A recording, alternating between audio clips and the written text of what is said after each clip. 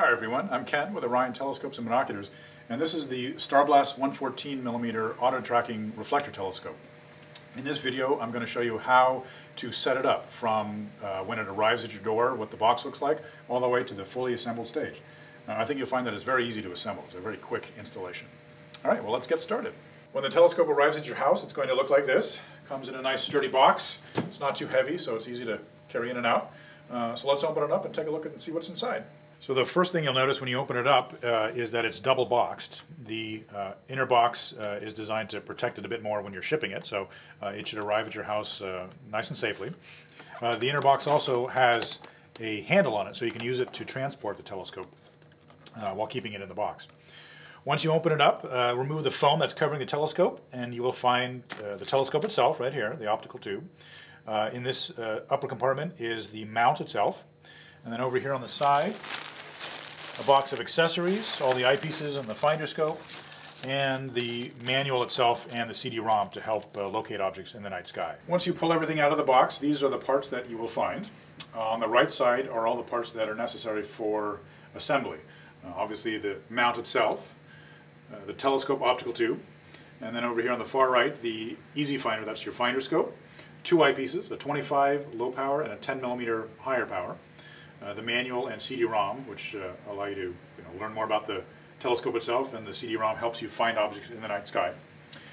On the left side over here, these are accessories that you can use for other purposes. L brackets for attaching a camera. If you don't want to use the telescope itself, you can use a camera for wider field shots. There's a collimation cap to help in the alignment of the mirrors of the telescope itself. A little compass just to give you an idea if you're roughly level. This is an adapter for a phone, a smartphone, if you wanted to use the mount to track with the camera in your phone. And then a snap cable for compatible Canon cameras to help trigger the exposure. Those are all the parts that come with the telescope. Now let's take a look at how it goes together. The first part of the assembly is to attach the telescope itself to the mount. And that's done with this dovetail bar here, which fits into the dovetail slot on the mount itself. You can loosen the axes to move the mount around so you get it into a comfortable angle. Then simply slide the dovetail into the slot and tighten down the large thumb screw on the side. The next step is to attach the finder scope to the dovetail base on the telescope tube itself. First, make sure you pull the little plastic tab out that's covering the battery. That way the battery will make contact, you can actually turn the finder on.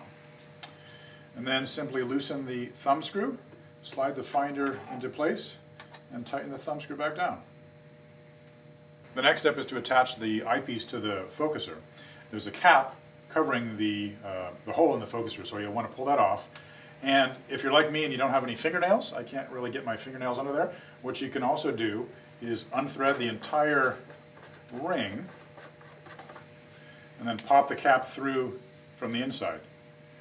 And then simply thread the ring back onto the tube. The eyepiece simply slips in, loosen the set screws, slip it in, and then tighten the set screws back down. Focus is achieved by twisting these knobs here up and down to get a nice sharp focus on the object you're looking at. In front is the main cap. Make sure you take the entire cap off and not just the inner ring. So the entire cap comes off, so you're getting the full 4.5 inches of light hitting the telescope. There's two ways to power the mount itself. One is with an optional 12-volt power cable that plugs in right there. But the easiest method is with AA batteries. There's a battery compartment on the side here. Simply loosen up the screw, pop the cover off, and you put 8 AA batteries into the compartment here. Close it back up and you're ready to go. Alright, so there you have it, a very simple installation for the StarBlast 114 AutoTracker telescope. Make sure before you go out that you align your finder scope so it's looking at the same objects that are in the eyepiece, and then you're ready to view the night sky. Alright, well thank you very much. Clear skies.